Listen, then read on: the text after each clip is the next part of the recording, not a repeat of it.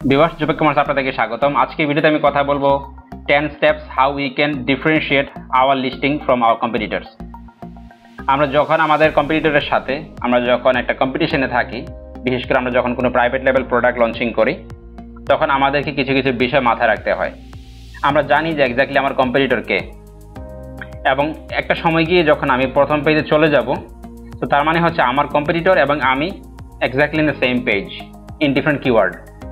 তো তার মানে কি হচ্ছে, কেউ একজন যখন এসে আমার প্রোডাক্টটাকে সার্চ করে বা রিলেভেন্ট কিওয়ার্ড দিয়ে যখন সার্চ করে, তখন ভিউয়ার অথবা শপার অথবা বায়ার, আমরা যেভাবে বলি না কেন, সে আমাকেও দেখছে, পাশাপাশি আমার কম্পিটিটরসকেও দেখছে। তো এখন প্রশ্ন হচ্ছে, একজন বায়ার হিসেবে সে কোথা থেকে পারচেস করবে, সে কাকে চুজ করবে।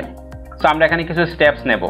আমরা যদি এগুলো ফলো করি, আমরা আমাদের কম্পিটিটরের কাছ থেকে আমাদের লিস্টিংটাকে একটু অ্যাডভান্স লুক দিতে পারবো, যেখানে একজন বায়ার আমার কাছ থেকে পারচেস করার জন্য উৎসাহ ফিল করবে বা আগ্রহ ফিল করবে, আমি যেভাবে বলি না কেন।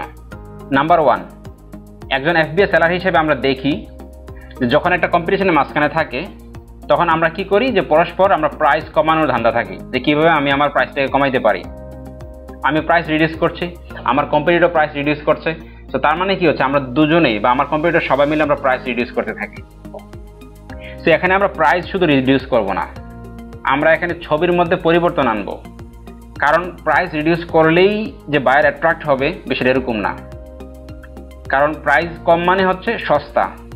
আমি যদি অন্যভাবে বলি, সস্তা বলতে আমি বোঝাচ্ছি যে আপনার ভ্যালুটা কম প্রোডাক্টের। কারণ যারা আমেরিকা থেকে পারচেস করছে, তারা কিন্তু এক্সপেন্সিভ প্রোডাক্টে কিন্তু পারচেস করতে পারে। তা আপনার প্রোডাক্টের প্রাইস বেশি মানে হচ্ছে আপনার প্রোডাক্টের ভ্যালু বেশি। তা শুধু প্রাইস রিডিউস করা মানে এরকম না যে আপনি আপনার সেলকে ইনক্রিজ করতে পারবেন, অ্যাট দ্য সেম টাইম আপনি আপনার প্রোডাক্টের value কমাচ্ছেন। So without reducing price আমরা কি করব, ইমেজের মধ্যে পরিবর্তন আনব। ইমেজ বলতে আমি আমার মেইন ইমেজটার কথা বলছি। কারণ একজন বায়ার এসে যখন প্রোডাক্টকে সার্চ করবে, আমাকেও দেখবে, আমার কম্পিটিটরকেও দেখবে। সো দুটা ইমেজের উপরে বেস করে সে কিন্তু ক্লিক করবে। সো আমি আমার ইমেজের মধ্যে এমন কিছু পরিবর্তন আনবো যাতে করে বায়ার আমাকে ক্লিক করতে বাধ্য হয়। So that is number 1। Number 2, make some changes in your listing. আমার কম্পিউটার যিনি আছেন, তার লিস্টিংটাকে অ্যানালাইসিস করেন, তার টাইটেল, তার বুলেট পয়েন্ট, তার ডিসক্রিপশনস বা আদার্স যে ইনফরমেশনগুলো দেওয়া আছে, এগুলোকে অ্যানালাইসিস করেন। তার যে ব্যাড রিভিউগুলো আছে, এগুলোকে অ্যানালাইসিস করেন। এখানে কী ধরনের ইনফরমেশন গ্যাপ আছে বা কী ধরনের কমপ্লেন আছে, ওই ধরনের বিষয়গুলোকে আপনি আপনার লিস্টিংয়ের মধ্যে উল্লেখ করেন, যাতে করে বায়ার বাই ডিফল্ট আপনার ইনফরমেশনগুলো দেখতে পারে। Number 3, improve your packaging. কারণ আপনি জানেন যে আমাদের যে প্রোডাক্টকে আমরা সেল করছি, কিছু কিছু ক্ষেত্রে এই প্রোডাক্টটা একটা গিফট আইটেম।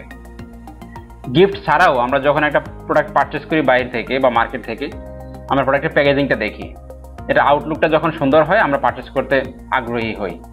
তো আমি যখন একটা কম্পিটিশনের মধ্যে আছি, আমি দেখবো যে আমার কম্পিটিটর কী ধরনের প্যাকেজিংয়ে প্রোডাক্টটাকে সেল করছে। তো আমি এখানে প্যাকেজিংটার মধ্যে কিছুটা পরিবর্তন আনার চেষ্টা করব। কারণ আমার আইটেমের ধরন অনুযায়ী আমার প্রোডাক্টটা যদি এরকম গিফট আইটেমের মধ্যে হয়ে থাকে, ওই ক্যাটাগরির মধ্যে হয়ে থাকে, তাহলে হইতে পারে একজন বায়ার এটাকে গিফট দেওয়ার জন্য পারচেস করবে। সেই ক্ষেত্রে আমার বক্সের আউটলুকটা যদি খুব সুন্দর থাকে বা আমার প্যাকেজিংটা যদি ভালো থাকে এবং আমি ওইটাকে যদি আমার ছবির মধ্যে তুলে ধরতে পারি, তাহলে অবশ্যই বায়ার আমার কাছ থেকে পারচেস করবে। 4 নম্বরে, আমরা আমাদের কম্পিটিটরের যে রিভিউগুলো আছে, এগুলোকে অ্যানালাইসিস করব, 1 স্টার, 2 স্টার বা 3 স্টার। ওইখানে গিয়ে দেখবো এক্স্যাক্টলি কী ধরনের কমপ্লেনগুলো আছে, এবং আমরা চেষ্টা করব ওই ধরনের বিষয়গুলো আমাদের যে বুলেট পয়েন্ট আছে বা কিওয়ার্ড আছে, অথবা আমাদের যেই কি ফিচার্সগুলো আছে, ওইখানে আমরা হাইলাইটেড আকারে বলবো। অ্যাট দ্য সেম টাইম আমার প্রোডাক্টের মধ্যে ওই ধরনের ইমপ্রুভমেন্টগুলো নিয়ে আসবো। অথবা আমরা যে প্রোডাক্টটা সেল করছি, এইটা যদি এমন কোনো কিছু প্রোডাক্ট হয় যেখানে ইউজার ম্যানুয়াল থাকা দরকার, আর যদি এখানে রিভিউ পাই যে ঠিক আছে এটার কোনো ইউজার ম্যানুয়াল নাই, তার মানে হচ্ছে কি আমার প্রোডাক্টের মধ্যে ইউজার ম্যানুয়াল দিতে হবে। তো তার মানে হচ্ছে আমার কম্পিটিটরের উইকনেসগুলোকে আমি খুঁজে বের করার চেষ্টা করছি এবং ওই জায়গাটাতে আমি ইমপ্রুভ করব। এটা হইতে পারে আমার লিস্টিংয়ে, হইতে পারে আমার প্রোডাক্ট ডেভেলপমেন্টে।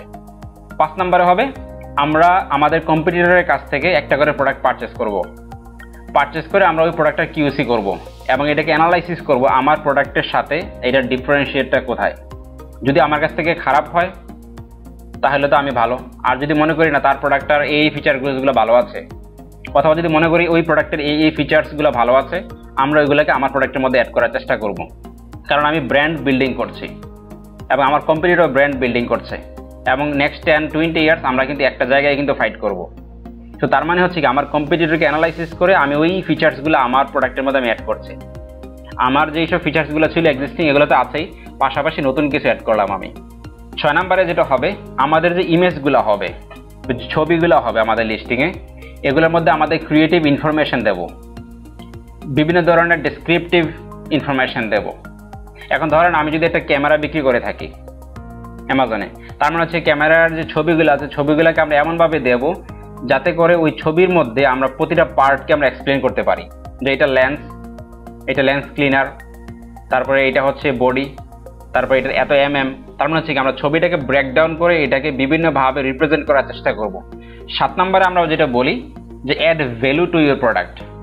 সেই ক্ষেত্রে আমরা যেটা করি, depending on your product type, আমরা কিছু কিছু সময় আমরা শুধু কম্পিটিটরের সাথে সেম প্রাইস রাখি না, আমরা কখনো কখনো প্রাইসটা একটু আপ রাখি, $4 বা $5 আপ রাখি। কারণ আমরা জানি যে সস্তা মানে হচ্ছে যে তার ভ্যালু কম। কারণ একজন বায়ার কিন্তু বোঝেন যে আমি যে জিনিসটা পারচেস করতেছি, আমি যদি এটা $20 পারচেস করি, এখানে কোনো কিছুই নাই, কি দিবা আমাকে $20? কিন্তু যখন এটা প্রাইস বেশি হয় তার মানে কি হচ্ছে যে এখানে তারা ইনভেস্ট করেছে বেশি কিছু, অবশ্যই এখানে এমন কিছু আছে যার জন্য প্রাইস বেশি। তো আমরা কি করব, হয়তোবা লঞ্চিং ফেজে আমরা আমাদের প্রাইসটাকে কম্পিটিটরের পাশাপাশি রাখার চেষ্টা করব, বাট একটা সময় গিয়ে যখন আমার কিওয়ার্ডটা র্যাঙ্কড হয়ে যাবে, অথবা যখন আমি একটা পর্যায়ে পুষবো, আমার সবগুলো কিওয়ার্ড ইন্ডেক্সড হয়ে যাবে, তখন আমরা চেষ্টা করব আমার প্রাইসটা একটু আপ রাখার জন্য, just to add some extra value to my product. 8 নম্বর আমরা যেটা বলবো সেটা হলো মেক বান্ডেল।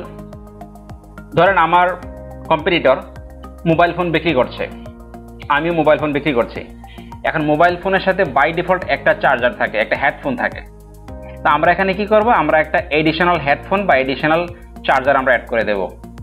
সো তার মানে কি হচ্ছে, আমার কম্পিটিটর যা দিচ্ছে আমি এক্স্যাক্টলি তা দিচ্ছি, পাশাপাশি আমি কিছু এক্সট্রা জিনিস অ্যাড করে দিয়েছি আমার লিস্টিংয়ের মধ্যে। তার মানে হচ্ছে একজন বায়ার যখন আমার কাছ থেকে পারচেস করবে, সে মোবাইল ফোন পাচ্ছে, সে বাই ডিফল্ট চার্জার পাচ্ছে, হেডফোন পাচ্ছে, পাশাপাশি সে 1 পেয়ার এক্সট্রা পাচ্ছে। তার মানে কি হচ্ছে, আমি এখানে তাকে বান্ডেল করে দিচ্ছি। এখন of course is depend on your product type, আপনি কি সেল করছেন। এখন আপনি যদি মনে করেন যে আপনার যে প্রাইসিং আছে তার মধ্যে আপনি বান্ডেল করতে পারবেন, তাহলে that is the best way to go for it. 9 নম্বর আমরা যেটা বলি যে collect more and more review. আমার লিস্টিংটাতে যত বেশি রিভিউ পড়বে তত আমার লিস্টিংটা স্টেবল হবে, তত আমার লিস্টিংটা র্যাঙ্কড হবে। কারণ কিছু কিছু বায়ার থাকে তারা সবসময় রিভিউর দিকে কনসেন্ট্রেশন করে, তারা দেখে যে এখানে কতগুলো রিভিউ আছে।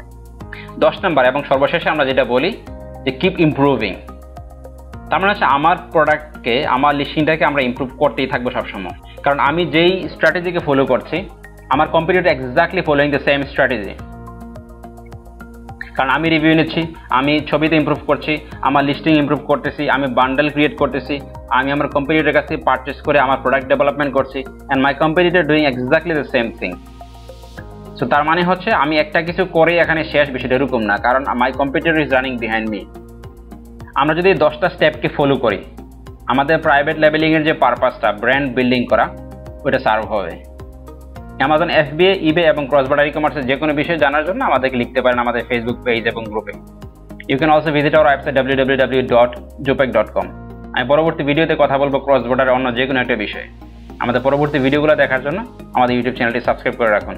Thank you so much for watching me.